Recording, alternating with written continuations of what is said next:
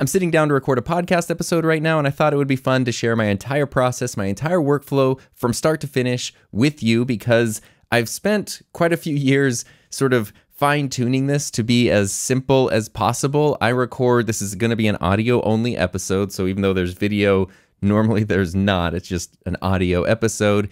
And typically, if an episode takes like an hour to record, I can spend maybe 10-ish, maybe 15 minutes afterwards, and the whole thing is done, uploaded, scheduled. I try to do everything all in one take, live to tape, live to SD card. There are a lot of different types of podcasts and different workflows. My podcast is called The Enthusiasm Project, and it is a personal, very conversational style podcast. So even though I try to plan things out and make it as polished as possible, if there are a couple of mistakes here or there or a couple of flubs, it's really not the end of the world. If I was doing something that was a lot more polished and edited, or like an NPR style podcast, this type of workflow probably wouldn't work.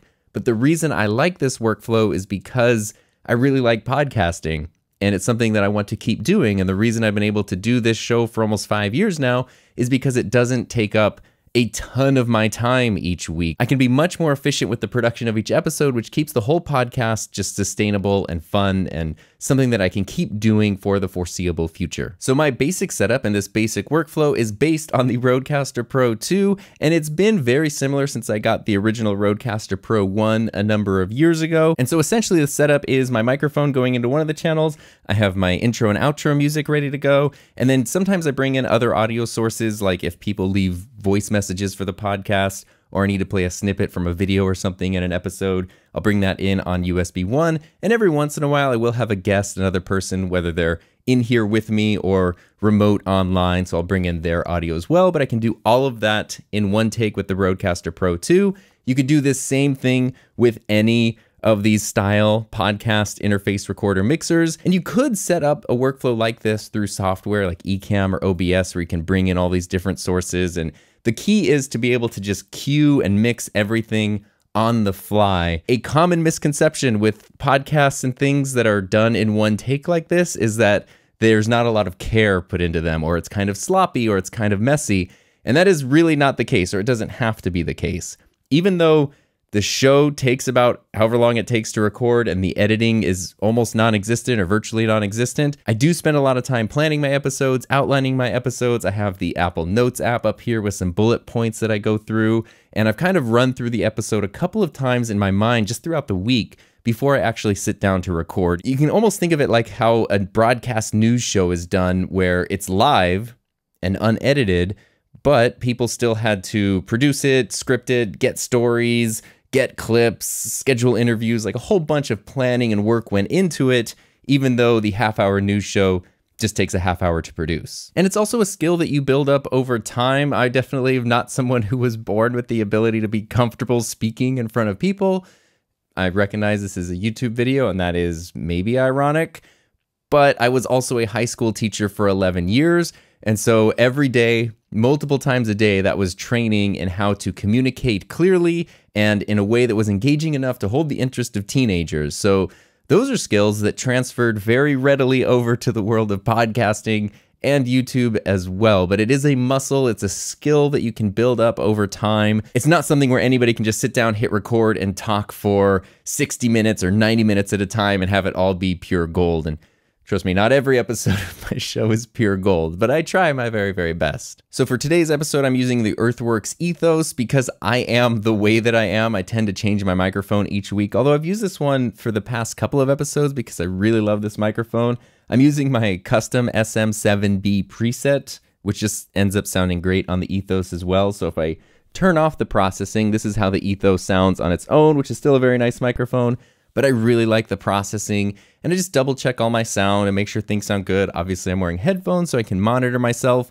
And another thing is I always use a mouse when I'm at my computer, but when I do a podcast, I use a trackpad. So that way, as I'm going through and I'm checking off things that I'm talking about, or I'm loading clips or whatever to play, I don't hear that mouse click sound in the background. And even though the show is in one take, sometimes I do need to pause while I'm recording. So on the Rodecaster, I can just hold down the record button for a few seconds. It will go into record pause mode. And then after I've, had my water or taken my break or whatever, I can just tap record again. It'll pick up right where I left off. every once in a while, I make a huge mistake or mess up really bad in the middle of a show, and then I need to put the episode into Adobe Audition and fix it up and edit it up a bit. But for the most part, I would say 9 out of 10 episodes, I don't need to do that. I can do everything just directly into the Rodecaster. So the way that I do that, which I'll show you for real in just a second, is I usually have my microphone muted, I hit record, I play my intro music. When that's done, I bring in my microphone, do the episode, mix in whatever other audio sources, pause if necessary. When I'm done, I mute my microphone, bring in the outro music. As soon as the outro music is finished, I stop recording, and then I just import my audio and upload it, and that's pretty much it. So we're gonna dive into that right now. I'm gonna stop this recording and start a new one, which will be the actual podcast episode.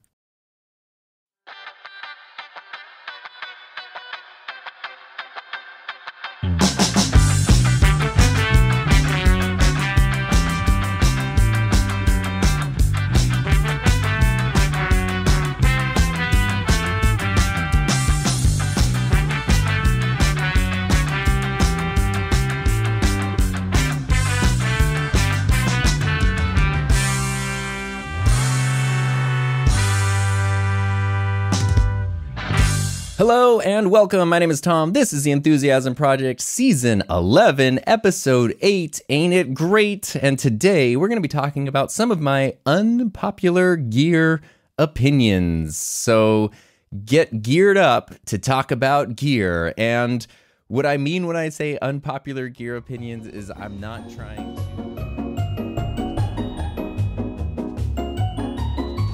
That's my whole episode. That was about an hour long. And again, this is just my setup and how I do this. I do have a page on my website that's full of recommended setups for different situations, whether it's a single person podcast, a multi-person podcast, audio only, video, live events.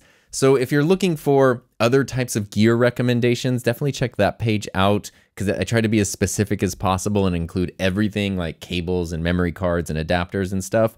But this is my basic podcast workflow. So that episode, it has been finished. I just stopped it right now. This is where I just rely on Rode Central to transfer everything. And actually, I'm not sure that I can be recording on the Rodecaster while I do this. I've never tried that before. So I'm gonna stop this recording and switch over to just my studio microphone, the Sennheiser MKH50. So click on the Rodecaster Pro 2, go to transfer recordings. My podcast episode is right here. Since I'm uploading to Buzzsprout because that's my podcast host, I like to then select Buzzsprout specifically. You can see Rode Central does have all these different options for different hosting services, or it just sort of normalizes and helps things to be sort of set up specifically for those services. But if you don't want to deal with that, you could do custom and then make all the settings exactly how you want them. In the times when I have to edit a show, I do import it using the custom setting just to make it as high quality as possible, have as much control over it as possible.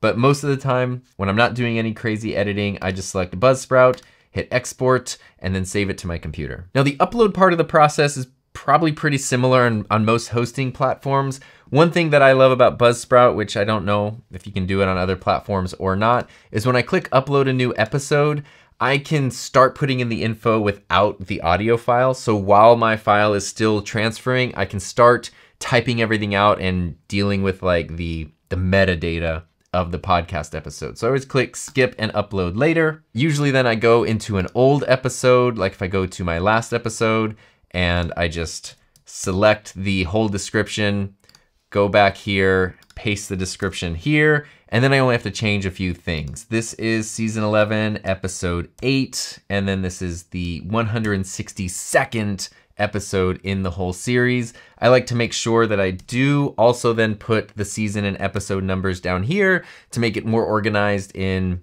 not only Buzzsprout's library, but all the other podcast directories as well.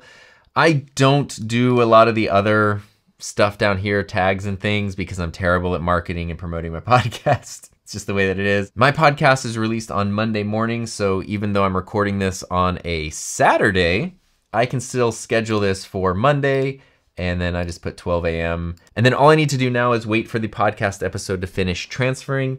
How long that takes kind of depends on how long the episode is.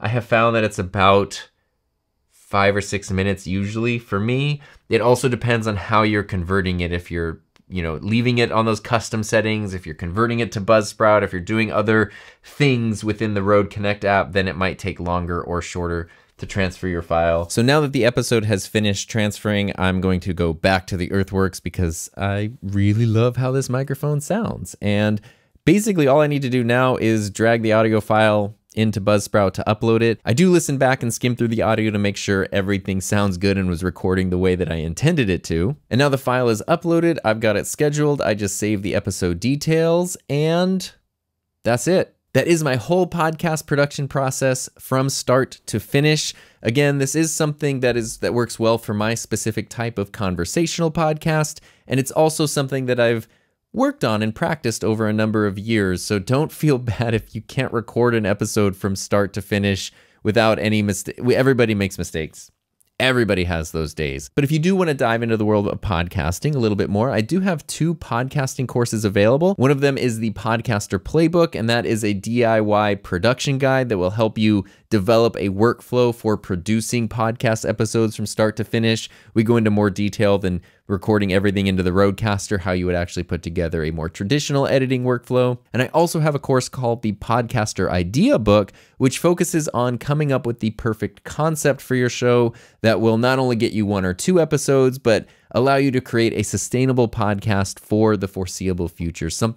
An idea that has legs and will help you keep going, because podcasting is fun, and it's not fun to sort of feel like you run out of steam after a few episodes. And I've also got a course about video editing, so if you like how I edit videos, you can check out Rough Cut to Final Cut. That's where I share everything I know about video editing. So I hope this was helpful. Those courses are super fun, and podcasting is super fun. And speaking of other things that are super fun, thank you to everyone who helps support my channel through Patreon and YouTube channel memberships. I do also have many more podcasting related videos, including an entire podcasting playlist if you'd like to dive into the wonderful world of podcasting a little bit further.